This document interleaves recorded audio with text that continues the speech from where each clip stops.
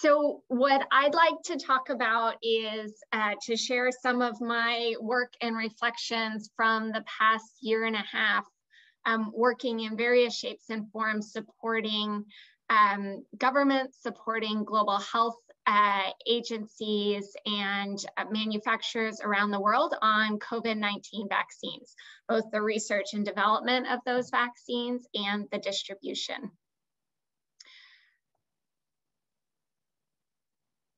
So I thought what we could do is organize this discussion into 3 parts. Give me a second to advance my slides. Okay, we're stuck.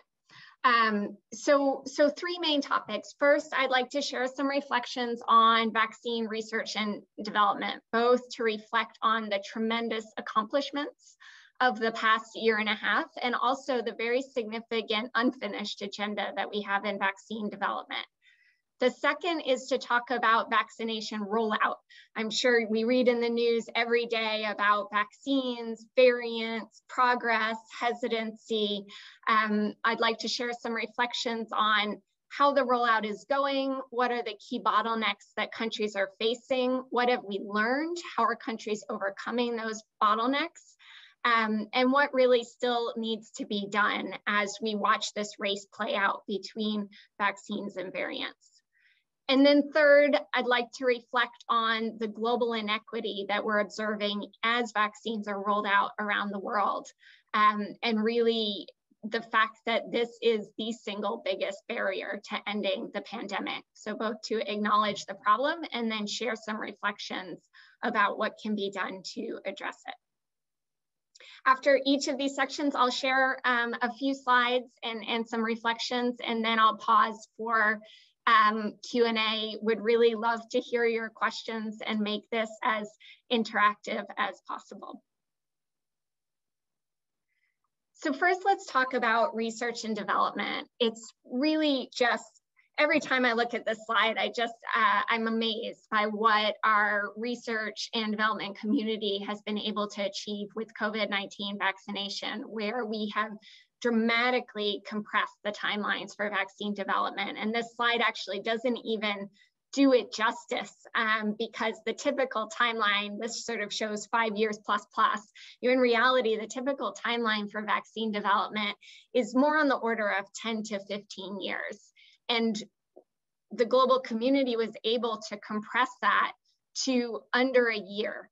And the way that was done, it's really important to recognize, was not by skipping steps. There's a standard development process that's very meticulous in terms of developing a vaccine construct and then testing it first in small populations and then in ever larger populations, first looking purely at safety and then along the way looking at efficacy as well. And none of these steps were skipped. But what we were able to do is do a lot more things in parallel that are typically done sequentially. And that was made possible by 2 main factors. One is typically vaccines are made by companies who have a fiduciary responsibility to their shareholders. So that means they have to be really conscious about how much they're spending on development. And so they're very careful to do one step before they pay to go on to the next step, But this is where governments were able to come in and help fund manufacturers to be able to do more things in parallel. So that allowed them to take on more risk. And also regulators, recognizing the crisis situation that we were in, also were able to do things faster in terms of approval timelines and in terms of allowing all these steps to go in parallel. And this is just a tremendous accomplishment that, that really gets me very excited, not just because of the implications it's had on our fight against COVID, but also because now there's an opportunity to turn and look at all the other vaccines that we're trying to develop. And if there's one thing that I hope you get excited about in this presentation as you think about your future careers is, what about malaria vaccines? What about HIV vaccines? What about universal flu vaccines? There's so many different diseases for which we don't yet have vaccines that could be so impactful. And if we think about taking all the innovation and the lessons learned from this experience and applying them to the broader portfolio, there's an opportunity for really tremendous health impact.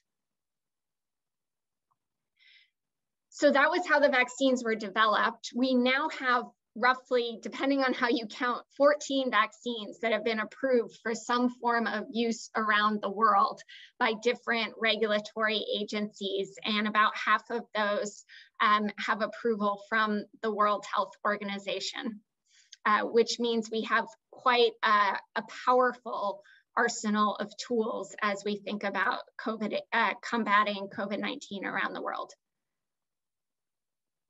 And you've probably seen that slide had some data points, this slide has some data points, but lots of numbers flying around in terms of how well do these vaccines work, what's their efficacy against different variants, and all of that can be a bit confusing sometimes. So this slide just tries to lay out, when we talk about efficacy, what do we mean? We have to be really clear. Efficacy against what? The vaccine is protecting you against what? There are different ways you can measure that. One is, how well does it protect against severe disease? How often do people who have been vaccinated end up with a case of COVID-19 that requires hospitalization or causes death? Versus how well do vaccines work against symptomatic infection, which means if you're vaccinated, what's the chance that you might be infected and have any form of symptoms?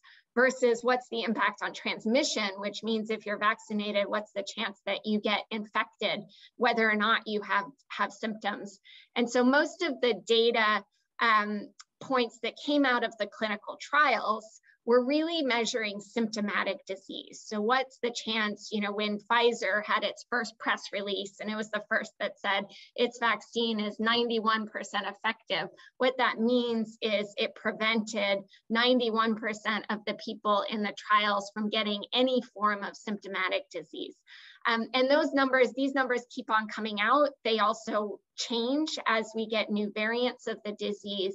But one of the really headline messages that is still remaining consistent and is cause for great optimism is this top row, which explains that vaccines protect extremely well against severe disease, which ultimately is the most important health outcome that we care about.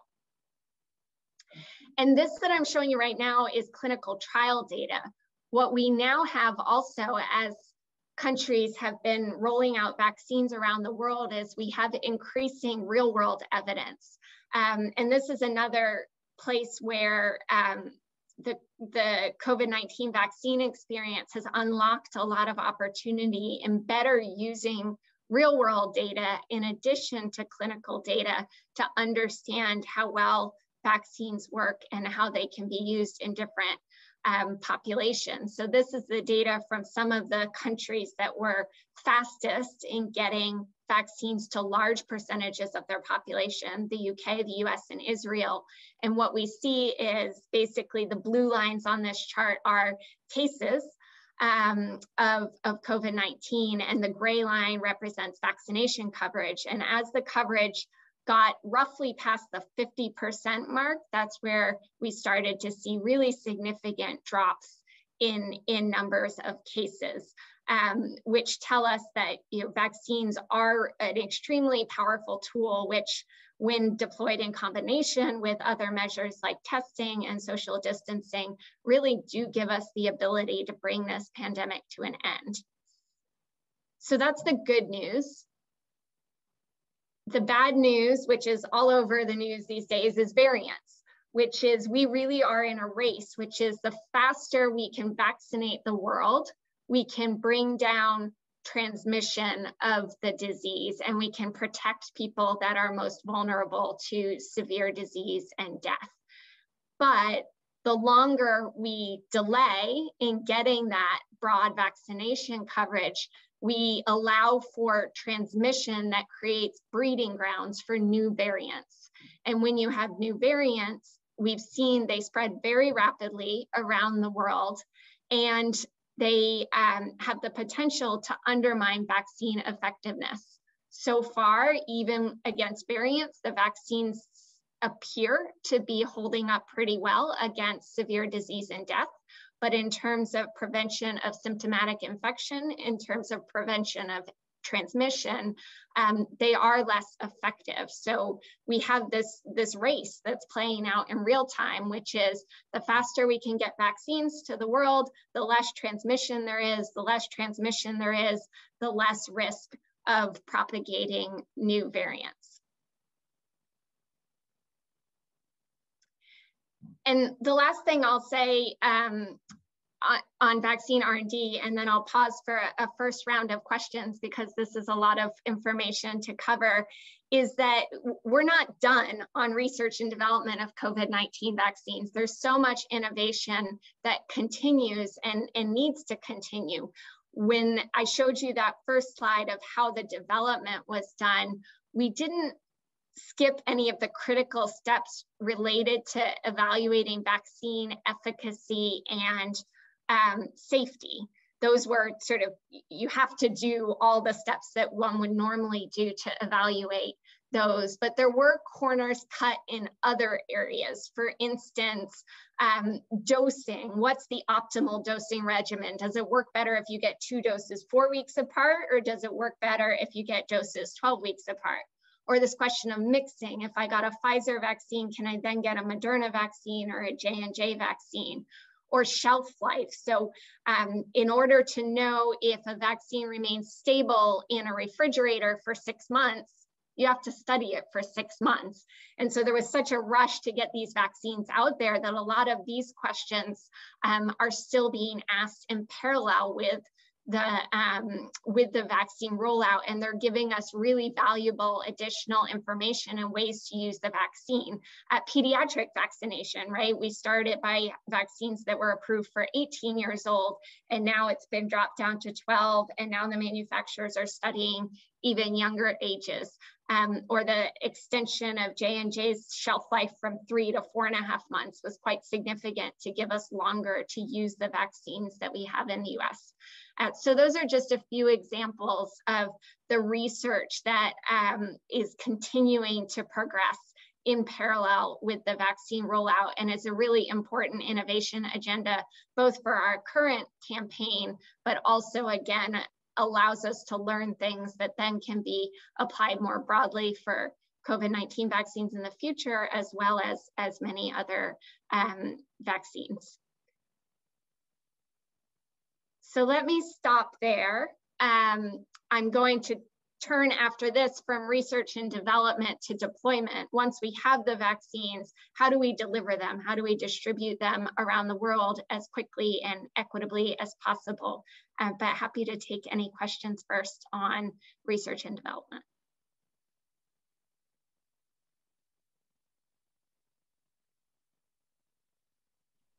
Vivian, go ahead. I was wondering, like, what is your academic background and how did you get introduced to consulting? Because I don't know too much about consulting.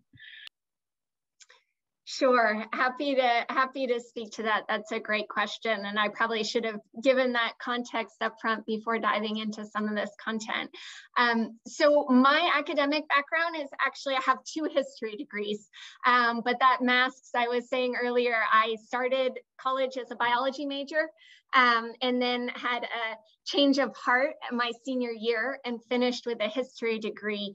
But I was always very interested in healthcare and knew I wanted to work in the healthcare industry in some form. And that my journey started looking more at working in labs, interning in hospitals, thinking I'd be a bench scientist or a doctor.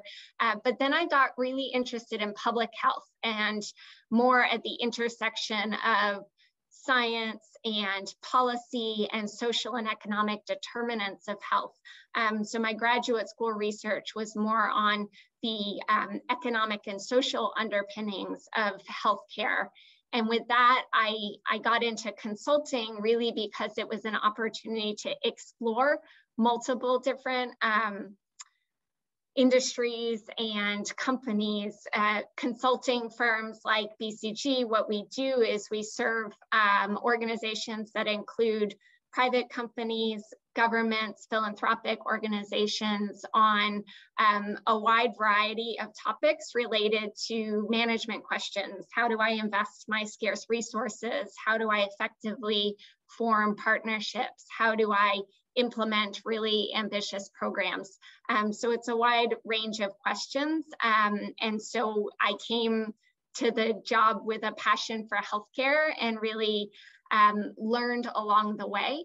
And my expertise in vaccines I built up by serving pharmaceutical companies who make vaccines, as well as global health organizations that fund vaccine research and also make policy decisions around investments in vaccine deployment and design of strategies to effectively deploy vaccines. I sort of picked vaccines for two reasons. One, it really excited me, and I just had a lot of passion about working in an area and on products that help people not get sick. And also it's an area where there's a lot of public-private collaboration, and I really enjoyed being able to work with both the private sector and the public sector and have sort of one foot in both worlds rather than having to choose one or the other.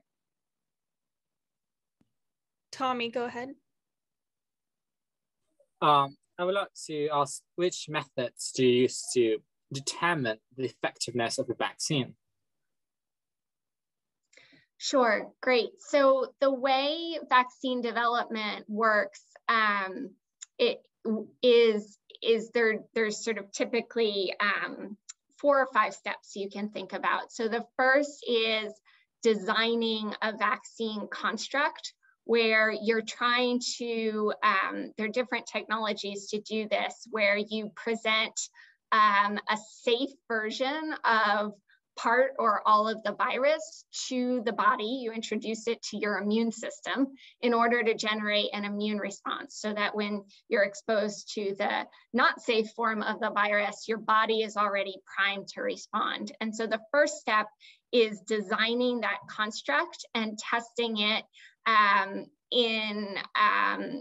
in a lab outside of humans, in vitro, and then sometimes also in animals, to understand initially, do we think this will be safe, and do we have a sense that it generates, that it's effective? And the effectiveness is measured by, does it generate an immune response? And then there's phases of human testing, where you go from a first phase with a very small number of people, where you're looking at safety.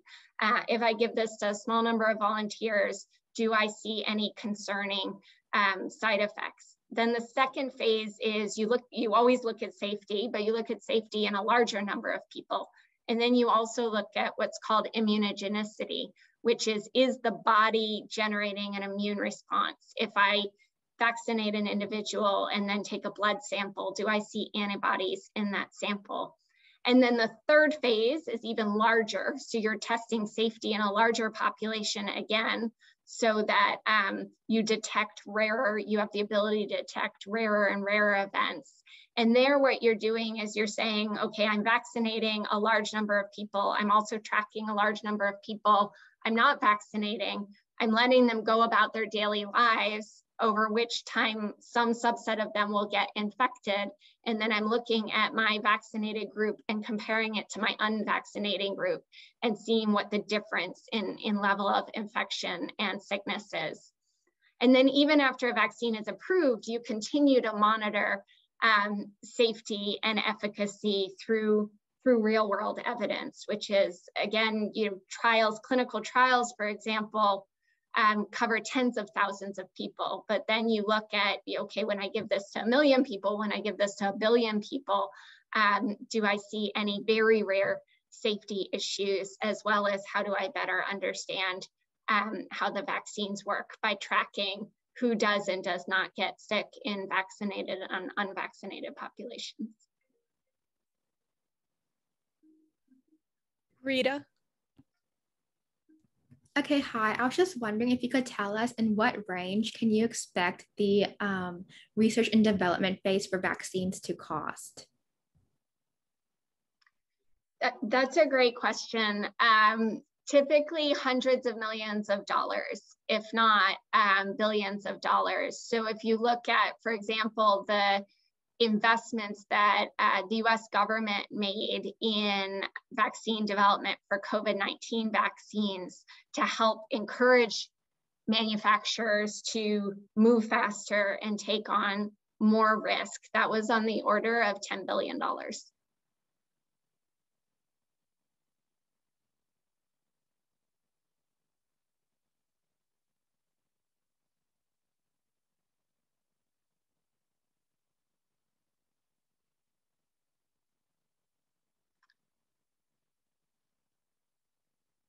All right, well, thanks for all the great questions, and please do keep them coming. But maybe now I'll move on to the next section of my talk. So we talked a lot about how do you develop vaccines and how has that worked for COVID. Now let's talk about deployment. This is really, in so many ways, this is an unprecedented time, but it's unprecedented in the vaccines field in the speed and scale of this vaccine rollout, where literally every country in the world is racing to vaccinate their populations as quickly as possible. And this is just a pull from a really useful site if anyone's interested in lots and lots of data on the topic of COVID-19 vaccination. Our World in Data is a great site to look at different countries and different metrics of progress. And this is just the latest data where you see countries proceeding at very different paces, both when they started and how quickly they've reached high levels of coverage of their population. And what my colleagues and I have found really interesting as we've supported governments around the world to think about how do I do this rollout as quickly and as equitably as possible, is that you can think about each of these little lines following a pretty consistent S-curve. I've been very surprised at sort of how robust this framework is for very different countries, where you can think about how countries roll out their vaccines in three main phases, where they face very different bottlenecks and therefore have to address very different challenges. So the first phase we've typically seen with vaccine rollout is that countries are supply constrained. So these vaccines were developed very quickly. The manufacturing capacity to then make billions of them has been developed very quickly. And right now we're still in a supply constrained environment. There aren't enough vaccines to vaccinate everyone in that world. That is starting to change quite quickly. I'll come back to that in a few minutes. But the first stage is countries are waiting. They're saying, when is my supply going to arrive, particularly if they don't have domestic sources of supply. And at this point in time, they're trying to figure out how to get supply more quickly, and they're starting to build out their distribution infrastructure. The second phase is then when the supply does materialize, the problem very quickly shifts to throughput. And by throughput, what I mean is how quickly can you take the vaccines that you receive and put them into arms versus have them build up inventory on shelves. This is where the US was, for example, in the early weeks of this year, in January or even late December. Some of you might recall the headlines which said, you know, we have 20 million doses of vaccine, but we've only administered 3 or 4 million of them. And the reason for that is that the distribution infrastructure to vaccinate hundreds of millions of people just doesn't really exist. And so what each state had to do was think about how to very quickly expand that infrastructure. And that included things like setting up mass vaccination sites. So you saw stadiums and parks being used to vaccinate. It also included a lot of learnings about how to prioritize who was eligible for a vaccine when, and how to make sure that prioritization wasn't too rigid, but also wasn't too flexible. And so lots of different constraints. It also involved figuring out how to get more people to actually do the vaccinations, who was eligible, nurses, doctors, other people you could train to administer. So lots of different constraints that had to be worked through.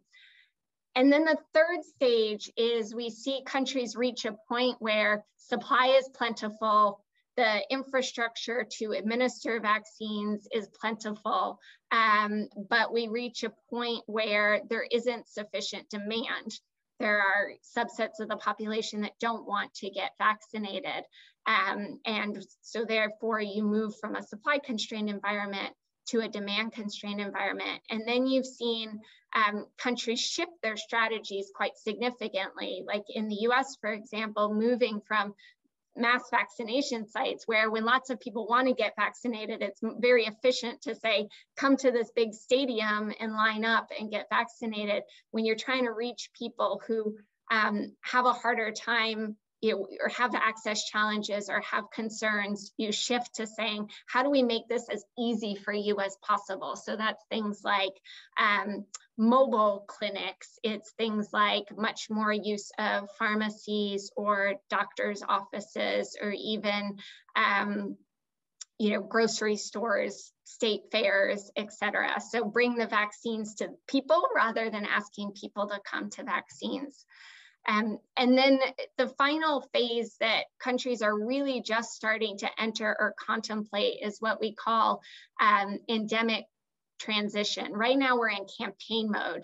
There's a push to really vaccinate the entire population as quickly as possible. One of the big open questions that we really just don't know the answer to is, are we going to need booster vaccines? Are we going to need to repeat vaccinate?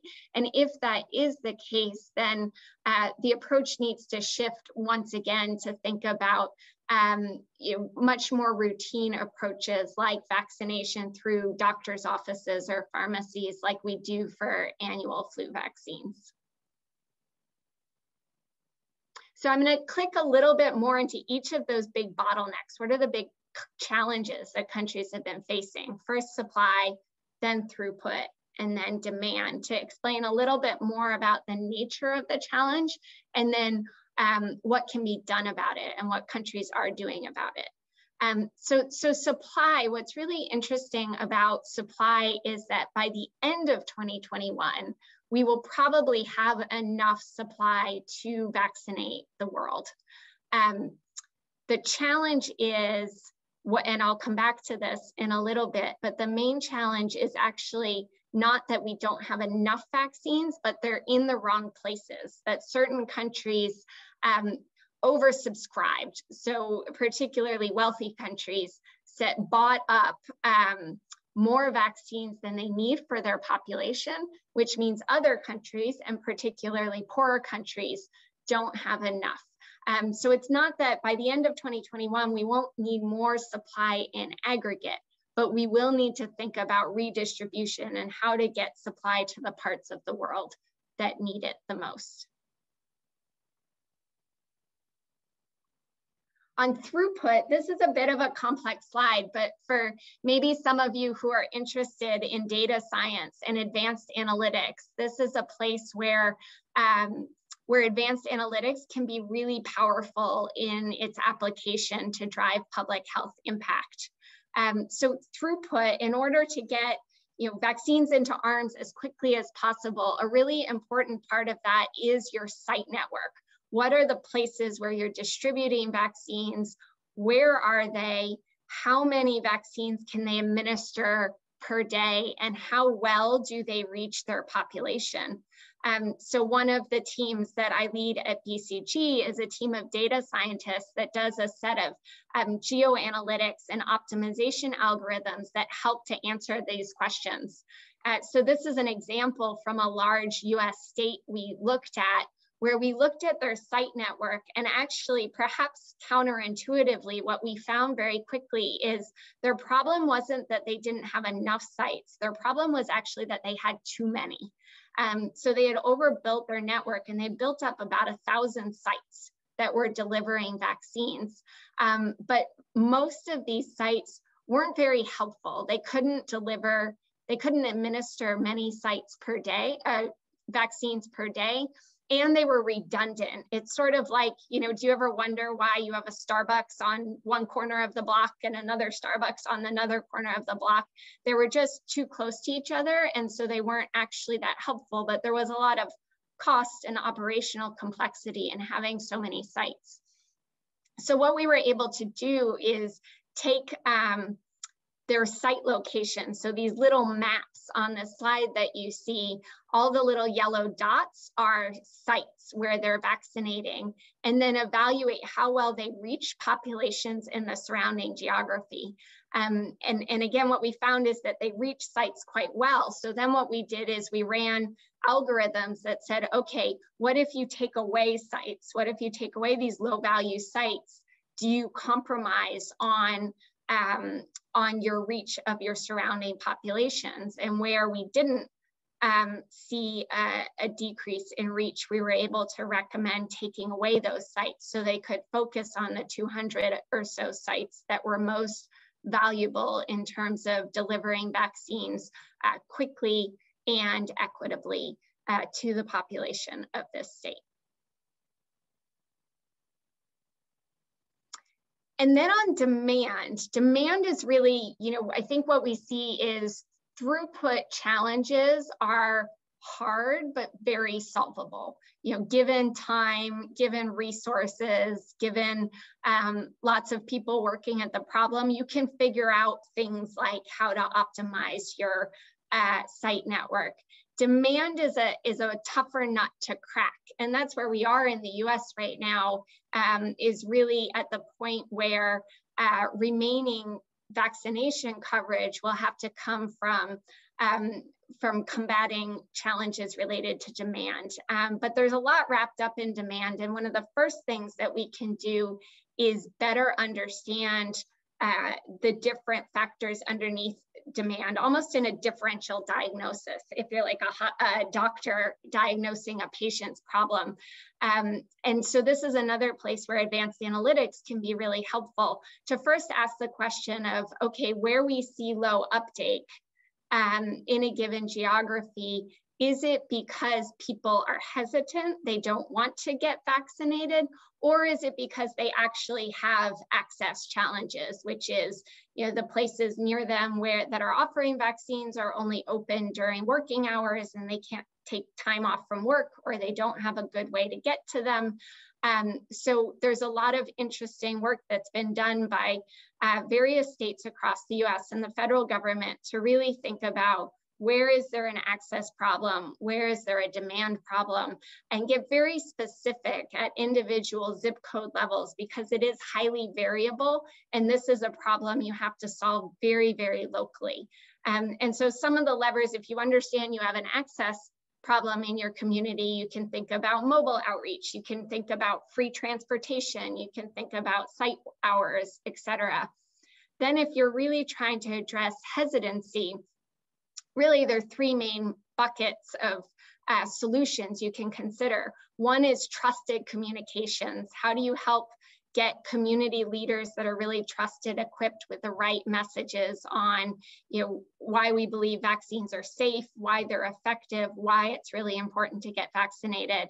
And then there are carrots and sticks, so incentives, and you've probably seen lots of different experiments going on all over the US and really all over the world, of everything from lotteries to free college tuition to free food to other perks to help encourage people to be vaccinated, and then mandates, so rules around vaccination to attend school or college or to travel. And what we see right now is just tremendous experimentation to try to figure out the approaches that work best with different populations and to address different concerns. And so with that, let me stop again. First, we talked about more the research and development side. Now I've talked about, how do you deliver these vaccines really quickly at extremely high scale, and some of the learnings and experimentation that's happening. Maybe before I pause, the one thing I'll say that I think gets underappreciated is the critical need for innovation in distribution as well as development. I think we well appreciate that that vaccine development is risky and it may not work, and you have to try different things. And then there's a bit of an expectation that once you get the vaccines, they should be super easy to deliver. But then actually in reality, there's this whole other innovation agenda around addressing throughput challenges, addressing demand challenges that is still very much active, and where, again, I have a lot of optimism for everything we're learning that can be applied to vaccination more broadly, and even to other public health challenges beyond vaccines. So let me pause there again, and would love to hear what questions you might have. Vivian, go ahead. So my question is, why do countries purposely overbuy vaccines? That is a really great question.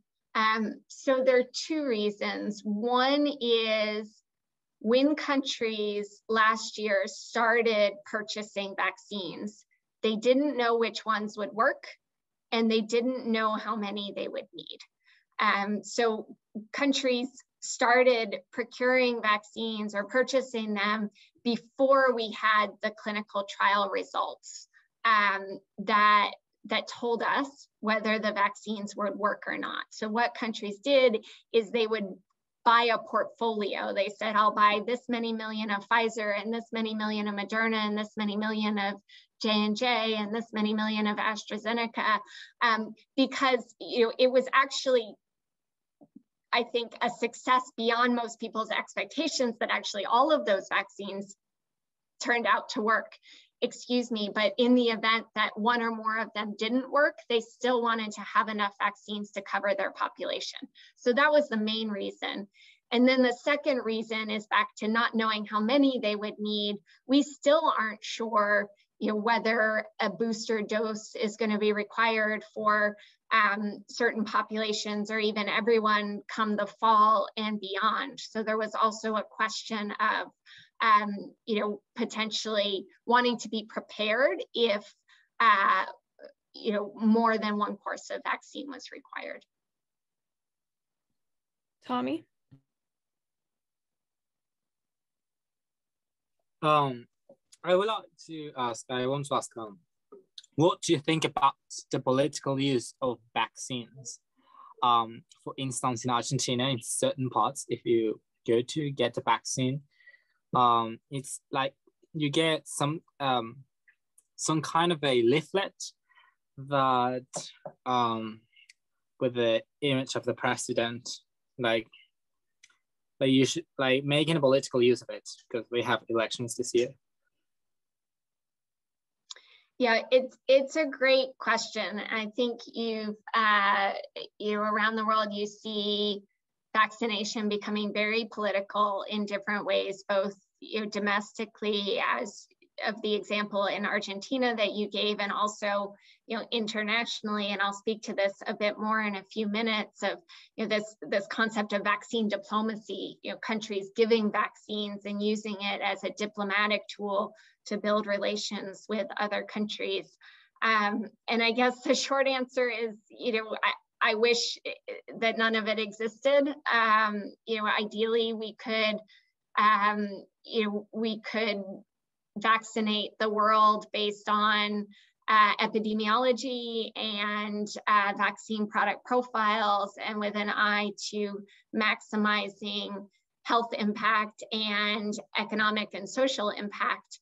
But the political realities are very much at play here, and I think it's important to acknowledge them and account for them, and try to still maximize sort of health objectives, economic objectives, and social objectives, within the constraints of those political realities.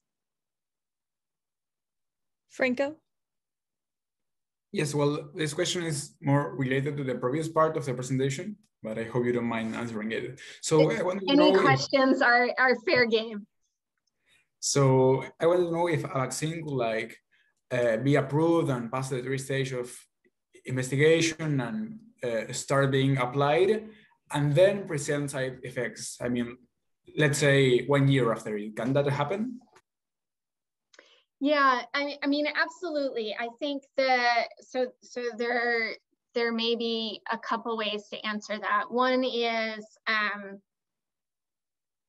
on side effects and when we might see side effects. I think it's important to understand that clinical trials are designed to identify side effects that are common, but are not necessarily powered to detect extremely rare events. Because by definition, if you test a vaccine in 30,000 people or 50,000 people or 100,000 people, you are powered to detect a 1 in 100,000 event, but you're not powered to detect a 1 in a million or a 1 in 100 million event. And so that's what we've seen is as these vaccines have been rolled out around the world, there have been the identification of extremely rare side effects that weren't detected in the clinical trials because they are extremely rare and on the order of 1 in a million or even less. So that part is to be expected and is no different than for COVID than it is for any other vaccine. And that's just the nature of, back to the question that was asked on, what are your methods for testing? Fundamentally, we do this empirically. So you have to expose a large population to the vaccine and then observe the results. In terms of, if your question was sort of a time delay of a delayed reaction to a vaccine a year later or many years later, that's highly improbable. We don't see that with other vaccines, and there's to my knowledge not a sort of strong biologic plausibility for that, though there are questions that we don't know the answers to yet about sort of repeat vaccinations and what the reaction profile might be to a 3rd dose or a 4th dose or a 5th dose, et cetera. Thank you. Corina? I was just wondering how the accessibility of vaccines has increased or how it could increase for countries who are unable to afford doses for their entire population. Yeah, that's a great question. So there are a couple different ways to think about that. One is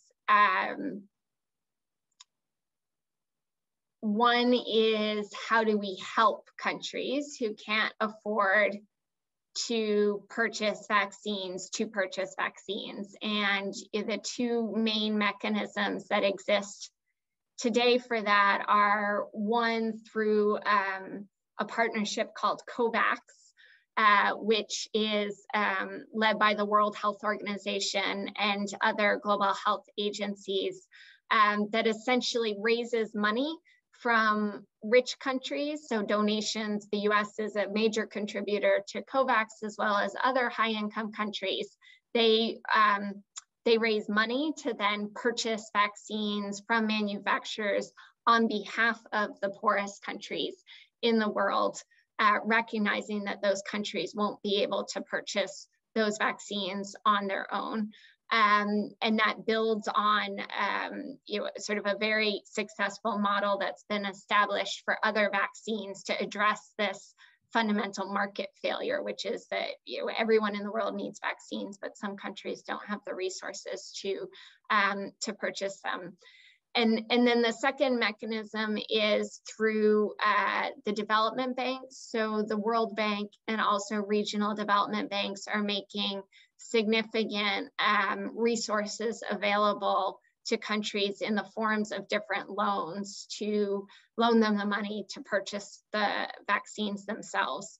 So those are the two main levers sort of in the near term.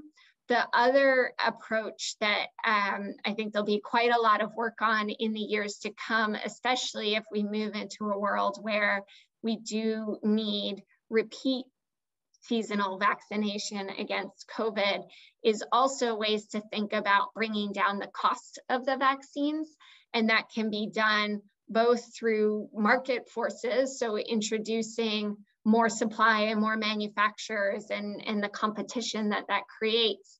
It can also be done by things like dose sparing. So, can you actually use a smaller dose or a single dose of the vaccine, which sort of brings down the cost of the vaccine itself.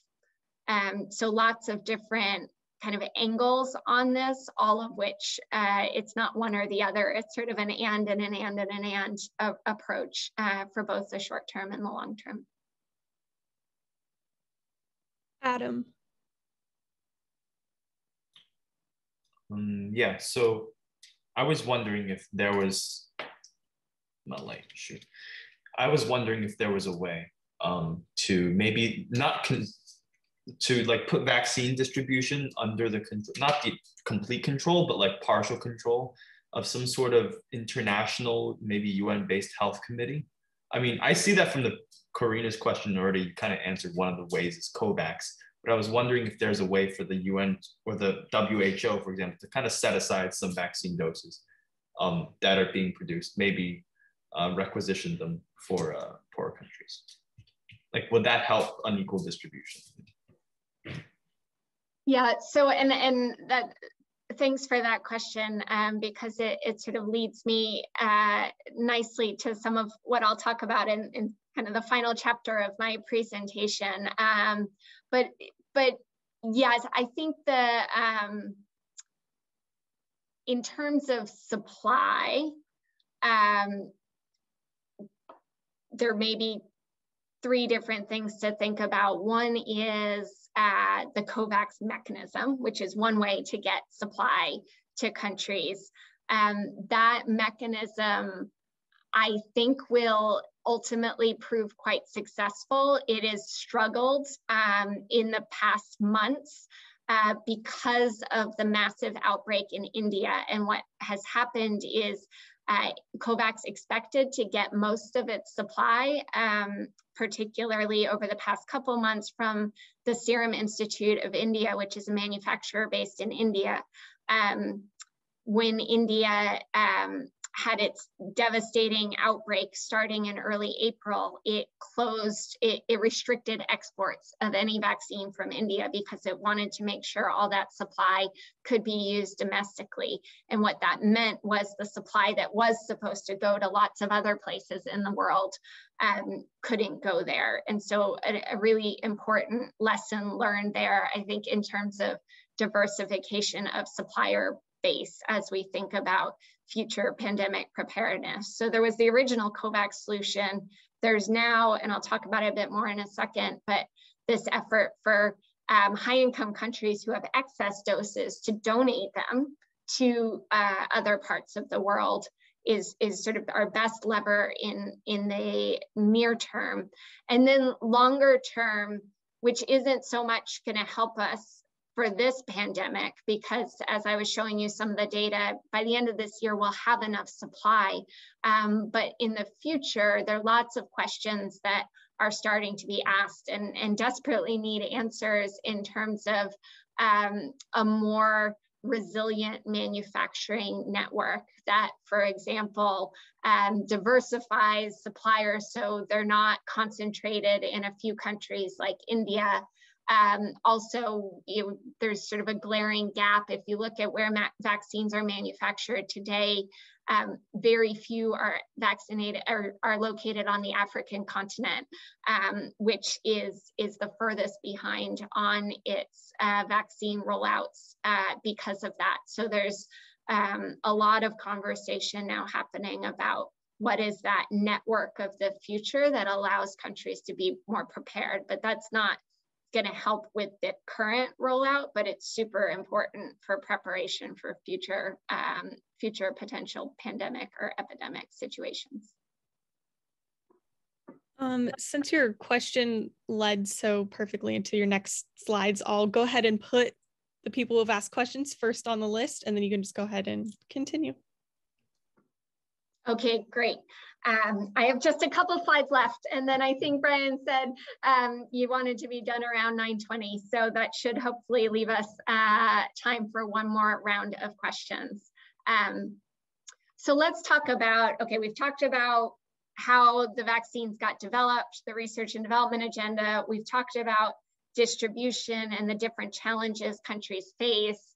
This is a slide that my colleagues and I put together to try to take a step back and say, okay, if we think about how these rollouts are going in different countries around the world, how do we think about different archetypes? How do we think about, when will we be done? When will we reach those high levels of vaccination coverage? And you can think about countries in 5 different groups broadly. One is what we call the rollout leaders, which is countries like the US, the UK, Chile, Israel, who very quickly secured their supply early, figured out their administration infrastructure pretty quickly, and made great progress in quite rapid time. There's a second set of countries, also high income countries, Europe, Canada, many countries in Europe, Canada, who for various reasons were a bit slower to secure supply and a bit slower to administer, but are now catching up very quickly. And we expect them to, we're already starting to see them reach high levels of vaccination coverage, and they should be at high levels this quarter. The third set of countries is a really interesting one that's largely countries in East Asia and the Pacific, which were a lot of island nations in particular that were actually some of the most successful at containing the virus before we had vaccines. So through strategies like testing and contact tracing and border closures. So Australia, New Zealand, Korea, and they actually became victims of their own success, which is because they were so successful in containing the virus without vaccines, they actually felt very little urgency to move quickly with vaccines, in stark contrast to, say, the US or the UK, which had terrible waves of the epidemic, last fall and into the winter, and therefore felt an extreme sense of urgency. And so these countries have been slower to vaccinate and are now really suffering as they face the Delta variant, which is undermining their ability to control without vaccination. Australia in particular has been in the news a lot, as has Japan with the Olympics just starting. So surprisingly low vaccination rates, especially given how well they responded to COVID last year. The fourth category is what we call leading low and middle income countries. These are typically larger middle income countries that do have domestic sources of supply. Brazil, Russia, Mexico, India, these are all countries that produce vaccines domestically. So they don't have as many challenges with that supply constraint, but they are large countries with relatively weaker healthcare, public health systems, and therefore they face a lot of throughput challenges. So actually administering the supply that they do have is going slowly, and we would expect those campaigns to need to continue probably through the first half of next year. And then finally, we have the what we call the supply-starved low and middle income countries, which are especially concentrated in Africa. So you can see on the left-hand side of the map, this is all the red countries, where these are the countries we really need to help with that last discussion we were just having of how do you help these countries secure supply, pay for supply, get it through donations so that they can really increase their ability to administer vaccines. And then longer term, think about how do we have more manufacturing capacity on the African continent so they can look more like those leading lower middle income countries that have domestic sources of supply. So big picture, right now, forecasting timelines is a really dangerous business, I think, in COVID times, but big picture, those first four categories, we can say, look, we think we'd be in a position to get to high levels of vaccination coverage by the first half of next year. But that category 5, if we don't change that picture, we're going to have the pandemic continuing in some parts of the world, even through some forecasts will say through 2024. So there's a really urgent agenda on how do we help those countries in the red to look more like the countries in the green. And this just, I think it's easy to look at charts and statistics, and I just bring this page in to really bring into life what complete moral failure this is, frankly, for the world. As you see, it was really brought into stark relief in mid-April when you saw, on the one hand, the US really hit that demand bottleneck where there were lots and lots of doses of vaccines, but people didn't want them anymore. And so you see mass vaccination sites like the picture on the left, where lots of seats, lots of available vaccines, but no one there to take them. And then at the same time, on the other side of the world, you see in India just a massive uncontrolled outbreak, and really that overwhelms the healthcare infrastructure and quite insufficient supply of vaccines to be able to protect the population. So how do we change this picture? This is my final slide and parting thoughts. Really, in the near term, there is a really important opportunity in redistribution. As your questions already led me to, there are a lot of numbers on this chart, but basically what this is showing in a quantitative form is some of what I've already been speaking to about high income countries purchasing way more vaccine than they need.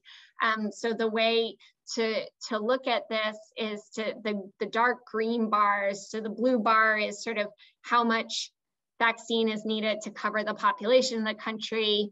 The white bar is sort of, okay, how much, if you think you need an extra booster dose, how much additional might you need? And then the green is pure excess. So if you add up, the United States, the European Union, the UK, Canada, Australia, some of the wealthiest countries in the world, you basically get to about 5 billion doses of excess vaccine. So if we can figure out how to move those vaccines from high income countries to those supply starved red countries from the previous slide, we'll be in a much, much better place in terms of accelerating vaccine rollout and having a path to really ending this pandemic in the first half of 2022 versus waiting until as long as 2024.